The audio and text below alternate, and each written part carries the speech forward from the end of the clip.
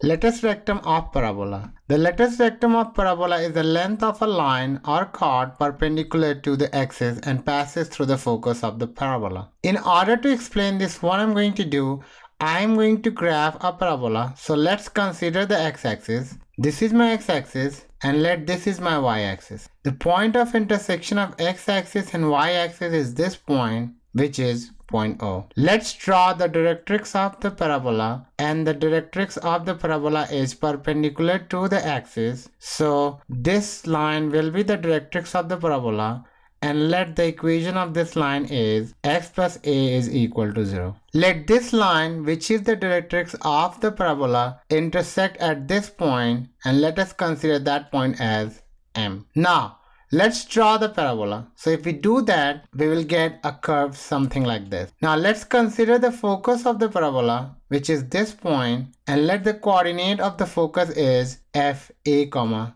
0. Now what we need to do, we need to draw a perpendicular that passes to the focus of the parabola. So let's draw a line that is perpendicular to the axis and passes through this point. And if we do that, we will get a line which is basically this line. Let the name of the point at this point is P and at this point is Q. Now let's drop a perpendicular from point P to the directrix, and if we do that, we will get PC. So as we can see, the directrix is a distance away from the vertex, and in the same way, focus is a distance away from the vertex. So basically, this distance is a, and at the same time, this distance will also be a. So basically, the distance from P to C will be 2a, and in the same way, the distance from P to F will also be 2a. Now, using the definition of the parabola, which is basically PC is equal to PF, and that is equal to FM, and as we know, all these distances are equal to 2a.